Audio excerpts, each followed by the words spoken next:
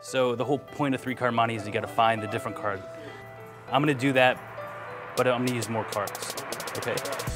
So when I show you the different card, it should be obvious what the different card is, right? If I show it to you, right? So this is your first test, right? Where's the queen? I'm not gonna take that, that's the obvious one. Hey, I'll make it easy on you. Where's the queen? Here, I'll do this. One move. It's fair.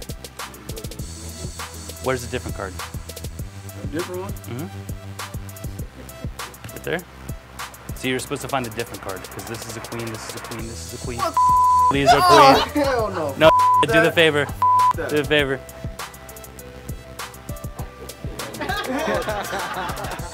So actually you won, because every single card is different, right? What? Was I not watching this entire time?